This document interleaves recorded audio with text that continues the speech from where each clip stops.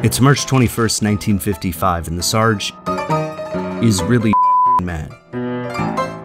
But how do we know that this means using a line of symbols to show obscenity is an established idea today, but it's as old as the early 1900s, when an entirely new visual language was being invented.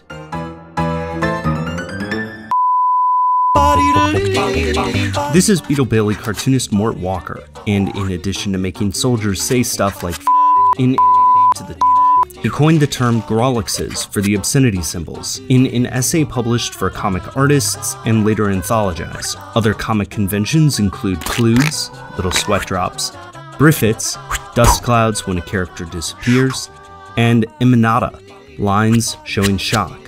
But Walker made a list of tropes, not an origin story. For that, you've got to go back to the turn of the century. This is the madhouse of comics in 1896. What we think of as comics basically started with Hogan's Alley and later The Yellow Kid, a spin-off centered on the freak show Irish-American urchin Mickey Dugan. This is him watching a cockfight.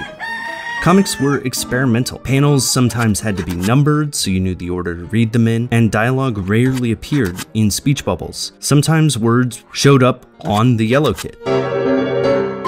Two comics pushed that innovation to the next level and invented a lot of what we know today, probably including grawlixes. The Katzenjammer kids made a paneled story mainstream, showing some naughty little who always got spanked. Katzenjammer's innovations included consistent speech bubbles, and in the next couple of years, emanata indicating motion, and maybe even swears.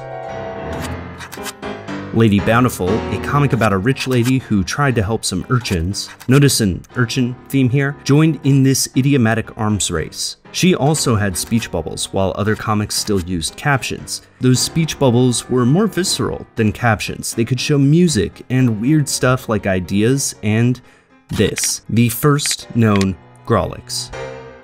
Now, it's hard to be certain that this really was the first grawlix, but suddenly in 1902 and 1903, there were a ton of them, and only a few comics were innovative enough to employ the new device.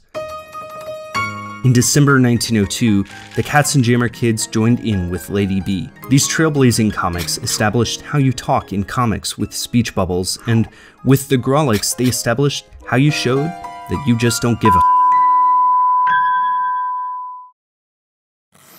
This is a 1 kHz sine wave. You might not recognize it, but it sounds like this.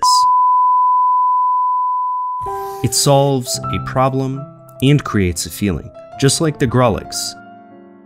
It's the fun of transgression and the punishment, all in one smush of symbols.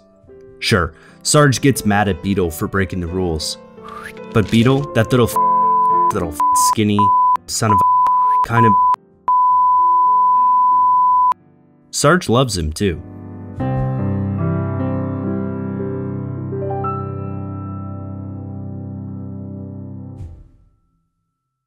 Hey, what's up?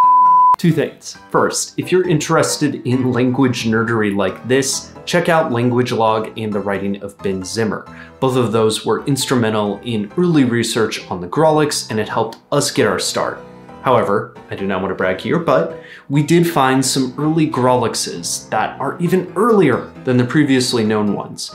If you want to learn about the research process for something as weird as a grawlix, Vox has a membership program called the Vox Video Lab, where there are a ton of extra videos and information.